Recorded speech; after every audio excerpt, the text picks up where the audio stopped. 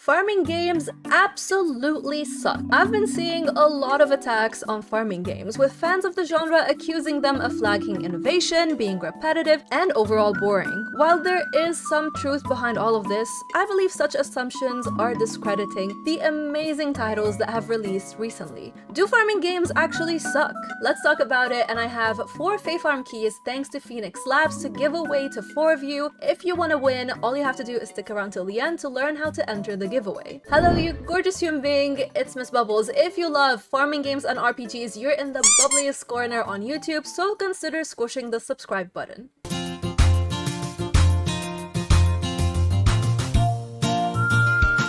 Before we get to the point where we're at now, let's brush on where farming games started, and we can trace it back to Harvest Moon in 1996, which was also known as Farm Story in Japan. It was released for the SNES and developed by MCUS, then localized in North America by Natsume, while Marvelous handled publishing in Japan and the PAL regions. There were a few more farming games that released before it, but nothing was as groundbreaking as Harvest Moon was. From there, we got the Game Boy version, then Harvest Moon Back to Nature in 1999, and many more as the years passed by. We also saw the first Rune Factory game, a celebration of the 10th anniversary of the Harvest Moon franchise and the first spin-off for the series. Fast forward to 2014, after the release of Harvest Moon 3D: A New Beginning on the 3DS, Marvelous announced that Xseed will be handling the localization of their new series under the title Story of Seasons, so they parted ways with Natsume. Natsume kept making games under the Harvest Moon name, while Marvelous would make new games under Story of Seasons. Now, we're not gonna get into why this divide happened. There are plenty of very good videos on YouTube that you can watch to learn more about that, but I want us to jump to 2016, where something major happened.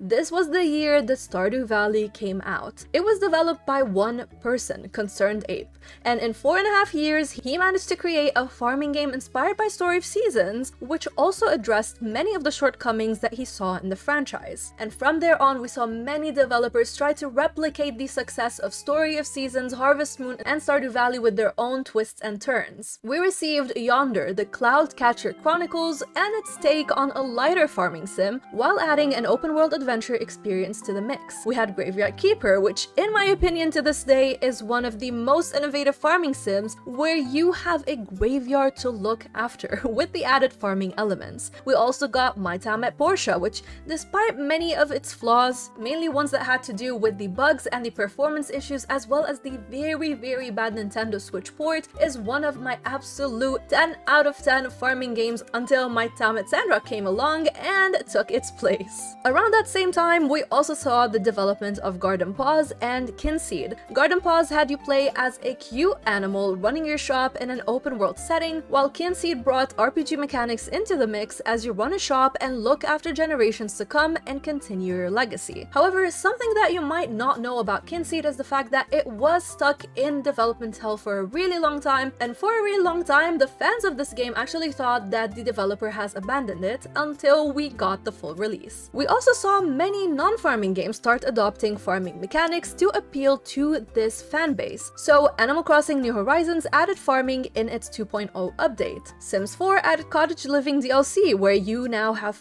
chickens and cows on your lot. Or even recently, we had Eastward release Octopia DLC, which is basically a farming edition that sets itself apart from the rest of the game. With all of these games in mind, we can agree that Stardew Valley initiated the rise of farming games, be it as a standalone game or cozy games adding farming as a feature into the gameplay loop. But let's stop there for a second and let's circle back to the initial question: do farming games suck?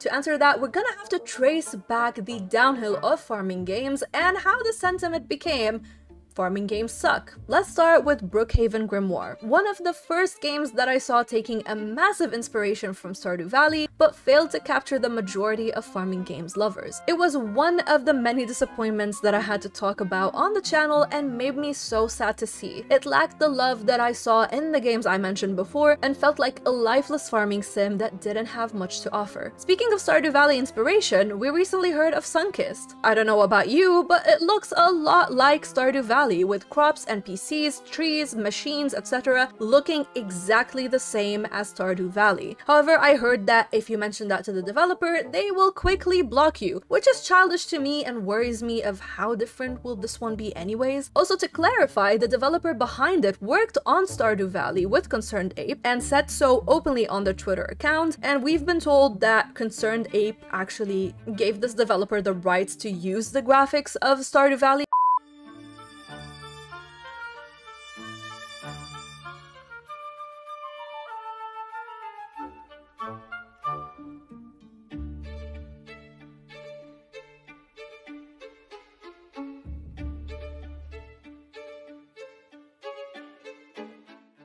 But I just don't get the need to block people if they mention that your game looks literally exactly like Stardew Valley. But we're gonna see how this one unfolds.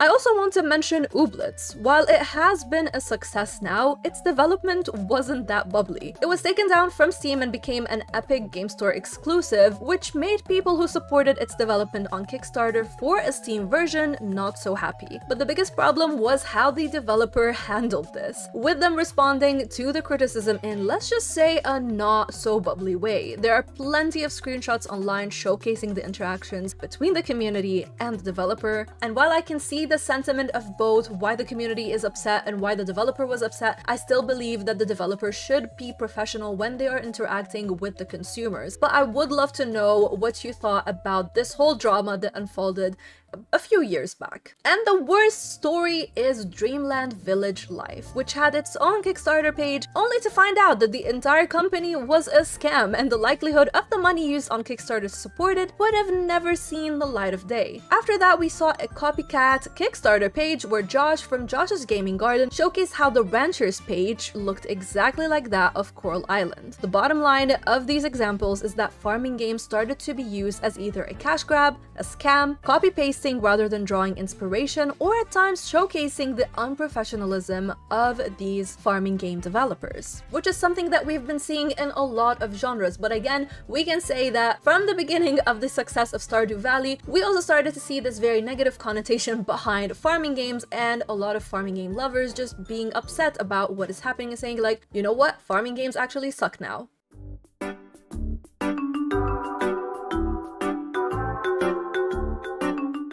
From there on, we've also been seeing attacks on the new Story of Seasons games from Marvelous and Xseed, where pioneers of Olive Town released with very dull festivals, annoying makers that cluttered the hell out of your farm, and dialogue that made the community feel dead. It is fixed now, but when it initially released, it was just really boring to play. After that, we saw Xseed and Marvelous push remakes with A Wonderful Life and Friends of Mineral Town. I played A Wonderful Life and cannot see its appeal to the modern game farming lover because it lacks the quality of life features we've grown used to, and I saw pitchforks in my review about it where I said I was disappointed by it, and I feel like that was uncalled for. And pretty much the pitchforks were risen by the fanbase who was pretty nostalgic to it and doesn't understand that this one just lacks the amazing features that we have in modern farming games. When you look at what A Wonderful has to offer you, it really is lacking, with a community that feels like a cabbage, boring dialogue, barely any activities to engage in, and repetitive gameplay that grows tedious very quickly. Rune Factory 5 was also released, which is, to me, a 10 out of 10 farming game, but I know many people did not enjoy it, especially massive fans of the 4th entry and the ones before it. So the sentiment became that Xseed and Marvelous are starting to lack the innovation that they had before, and people started to lose hope in the games that they're making. Now we're waiting on 4 upcoming Story of Seasons and Rune Factory games, so let's hope that things get better from here. On the other hand, we had Natsume trying to make a comeback with 2 terrible games that seemed like nothing but a cash grab while using the name of Harvest Moon. We got One World and Light of Hope. The controls on both games were extremely clunky and unintuitive, bugs were crippling them, the characters were shallow, they lacked quality of life features, and overall seemed like poor ports of bad mobile games. With these gaming experience, I want to address Fae Farm, which we're giving away today, and I saw a lot of hate targeted at the game from people who didn't even play it, and it felt like an echo chamber knocking the game's price. However, the same gamers were okay paying the same price for the other games that I listed earlier, even though many of these games were a complete disappointment. Fae Farm is fun, and it uses the gameplay loop of farming along with other activity progression to keep you interested in playing more. Yes, the characters are not the best, they feel dull, but the gameplay is solid with critter catching, crafting, tending to barn animals, fishing, and more. So I don't get why Fae Farm is getting attacked, but a game like Story of Seasons: A Wonderful Life is paid around £40 for when it has nothing to offer in the modern farming games era. And I cannot make this video without mentioning how terrible farming game ports on the Nintendo Switch have been. Like, it has been abysmal to say the least.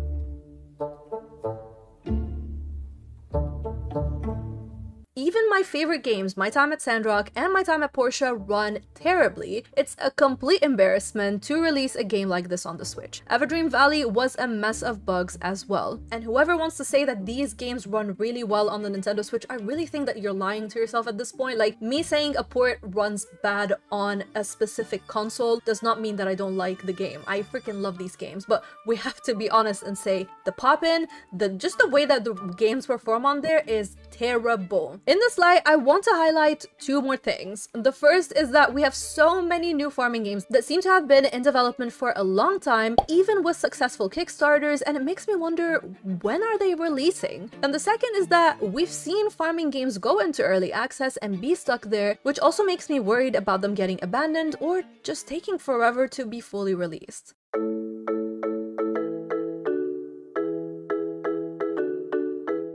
Now, we've talked about a lot of games that make you say, damn it, like, farming games just actually suck. But the thing is, again, we're discrediting the really good ones that we have been seeing recently. Of course, when you see many games in the same genre disappointing you, it makes you want to give up on it after all. However, when I look back at my channel and look at the many lists that I've made about the best farming games out there, it is a testament to how many epic ones we've had. I'm gonna leave a link for you in the pinned comment so you can watch some of those, and I promise you, you're gonna find a few picks that will be amazing to try. And these ones are epic farming experiences that implement amazing gameplay progression, fun quality of life additions, and even in-depth stories. Wildflowers is a full-blown story, fully voice acted, and will leave you in tears through a 40-hour journey. My Time at Sandrock is an epic adventure with RPG mechanics that will last you 60+ hours with character development, skill progression, and overall fun story. Sunhaven is an amazing farming game with RPG elements that emphasizes crafting and magic, giving you an entertaining story to explore and lots to do on the farm with your friends. There's also Medieval Dynasty, a farming game that lets you build a farm and progress it from generation to generation while you maintain a respectable reputation. It's one of the most immersive and complex farming sims I ever had to experience. And we can't forget about Dinkum, which was developed by one person and took a mix of Minecraft and Animal Crossing, then placed its gameplay in an Australian outback and is absolutely fun to play alone or with friends. Or how about my absolute favorite at the moment, freaking Coral Island? It takes real-life problems like the damage we are causing to our environment, so the developers applied that to the game's coral reef, and then it lets you enjoy a wide range of activities from mining to crafting, bug catching, diving, collecting, foraging, meeting fascinating characters including merfolk, and more. While some say it's incomplete because it still has a 2024 roadmap, to me, it just makes me feel excited to know that I can play the game at my own pace and have new content to look forward to in 2024. Should the whole game been available with the 1.0 release? Yes. Does that mean this game was abandoned and not a great one?